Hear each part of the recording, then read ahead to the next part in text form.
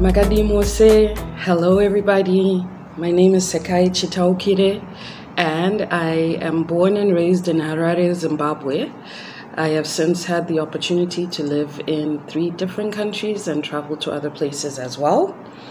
I currently work as a secondary school counselor, and this is something that I've been doing for about 10 years now, although I'm in my current location just for 2 years. In my job, I work especially with young people. So secondary is roughly from about 12 to 18 years old. And my main purpose is to support them with issues related to their social and emotional well-being, as well as provide some guidance on general life skills, how to deal with conflict, how to take care of yourself, prioritizing that self-care that's become such a buzzword lately, and just how to get along with other people, whether it's friends, teachers, parents. And so my job is interesting in that every day looks different. Sometimes I'm counseling the students, sometimes I'm teaching a lesson, otherwise I am collaborating with my colleagues. So as I mentioned earlier, I have lived and worked in many countries outside of Zimbabwe, which is my home. And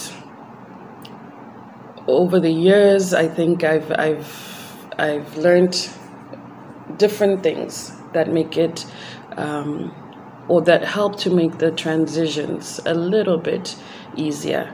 Of course, home is always best for most of us, and so any move will come with some challenges. If I had to give a few tips, I would say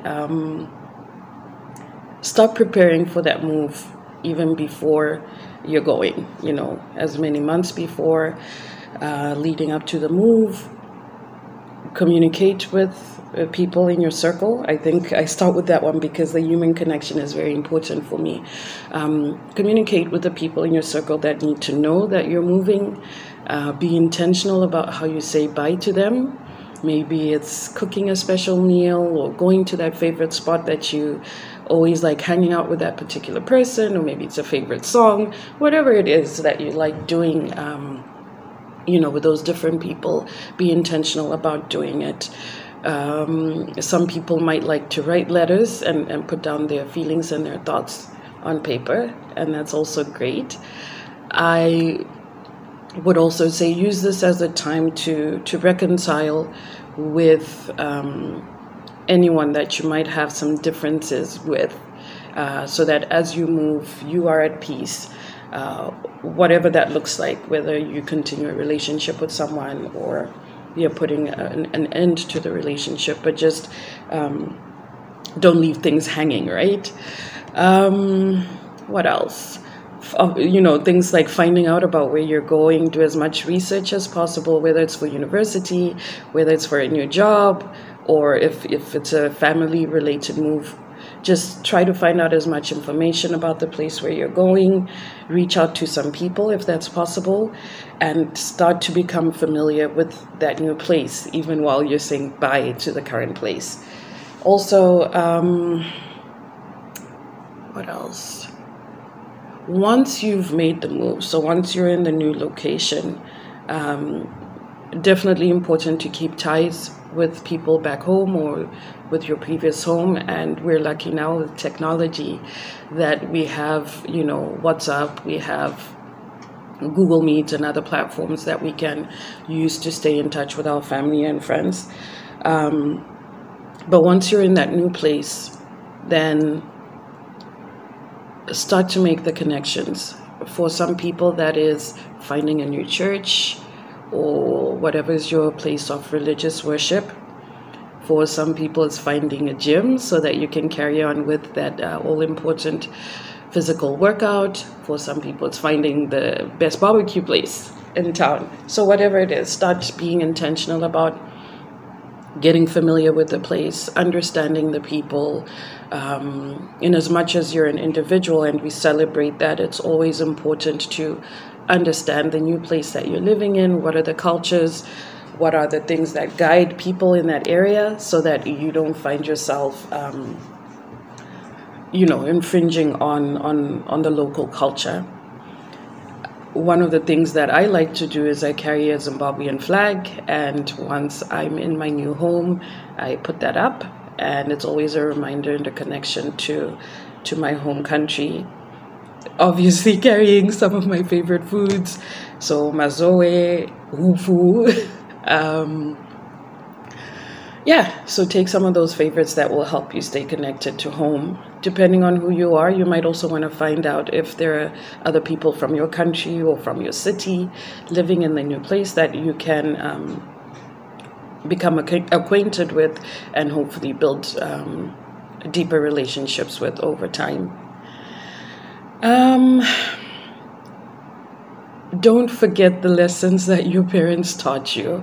I think that's the biggest thing, because many times, especially for young people, that first move is usually to go to university, and your parents are not there with you, aunties and uncles are not there with you. So the best guide that you have is those life lessons that were instilled in you as you were growing up. There will be many temptations, there will be many things that you're exposed to, and it's up to you to use what you know to make the decisions of what you get involved in and what you choose to ignore. Tips about maintaining a positive mindset. I think there's a lot of things that come into this, and some of it is taking care of things like your sleep. Are you rested enough? Are you getting good quality sleep? It's becoming more and more difficult with those devices. Many of us want to sleep with our phones right next to us, but sleep well, eat well, exercise, go out, connect with nature, connect with people. Be intentional about things like saying affirmations or just starting your day off with intention. So by the end of today, I need to complete this project. I need to meet up with a friend. And when you have that purpose, it helps you to be able to achieve your goals. It helps you to be able to be successful, and it helps you to be able to navigate the day that's ahead of you. I think also just choosing the spaces that you expose yourself to. So be that in-person friendships, relationships. If somebody's always negative, you may want to step away from that relationship and not necessarily shut them down completely, but just choose when you put yourself into that space. We need to be careful with social media, or just, the news, the internet. Lots of bad things often get reported in the news, and if you're constantly glued to it, that definitely can have a negative impact on your mental health and your positivity levels. Social media, as we all know, there's a lot of people project themselves in a certain way. Often we want to look perfect. We want to make it seem as if our life, everything is in the right place and everything is going well. Certain body images are presented, and so we can feel a lot of pressure from things like this. And it's good to be intentional about which spaces, which groups you expose yourself to. There's a lot of pressure for young people. Some of it comes from parents, some of it comes from the social media that I've already spoken about. To be high achievers, to follow certain pathways. When I was growing up and in high school, we had very few choices, or the expected choices were very limited, in the sense of, you were expected to be an accountant or a doctor or a teacher or a lawyer. And there was just so much pressure. I remember choosing psychology and having lots of people question me, like, what is that? Why have you chosen that? What are you going to do with that? I think it's important to be your own person first and foremost, and know what you want, which at 18 is kind of hard. But just understand what makes you happy. What are you passionate about? Expose yourself, to different things. If you have an opportunity to volunteer in different places, I would say do that, because then you're exposed to different types of workplaces. You can start to recognize what you like and what you don't like.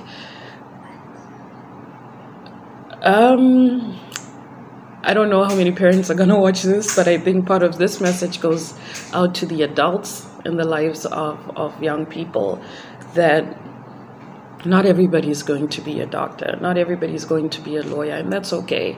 There's so many different professions nowadays, and the world is ever changing, and there's lots of innovation going on. So it's okay if your child comes home and drops some professional aspirations of careers that you've never heard of.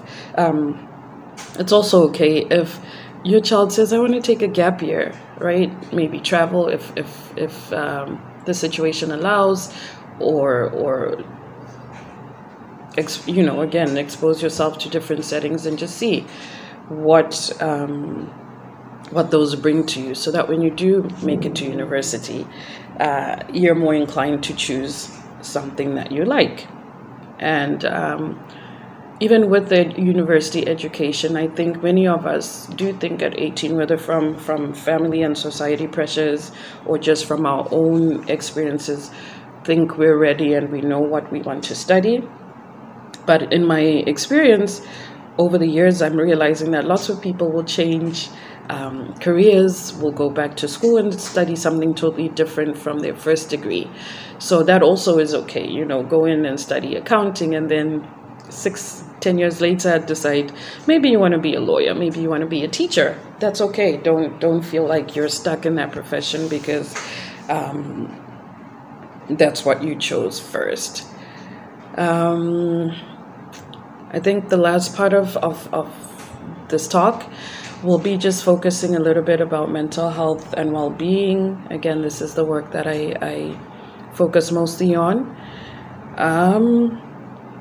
I would encourage the positive and proactive approach. So a lot of those things that I spoke about before, eating well, staying hydrated, connecting with people, connecting with nature, doing the things that you enjoy. These are all things that can help us to have a more healthy frame of mind, which will then hopefully prevent some of the mental illnesses that can happen. Of course, there's a biological component to that, and some people are predisposed to things like depression or anxiety, but do what you can to help prevent those. So take care of your mental health and well-being. Should you find that you are overly anxious or you're feeling sad and really depressed, then my advice for that would be reach out. There's nothing wrong with asking for help. Reach out to a professional, reach out to somebody in your family and just say, hey, you know what, I want to talk. Something's going on, I don't feel okay, I don't know what it is. And you find that even just in talking, you start to release some of that burden that you might be feeling. Of course, if this goes on and on for months, extended periods of time, then the advice there would be to reach out to mental health professionals. That can be a counselor, it can be a psychologist, and have them support you through whatever that you're dealing with. There's also a lot of resources online. Google searches will return results of who might be available to support you in the area that you live in. So as I close off, I just want to remind you all again to be kind to yourself, take care of yourself, prioritize yourself, so that you can be well. And when we are well, then we're better able to do the other things that are expected of us or that we want to do in our lives. So whether that is be in school, whether that's be a daughter or a son, be a friend, be a partner. I think that's my closing thought is be kind to yourself. Thank you very much to GenZim for this opportunity and for the work that you do.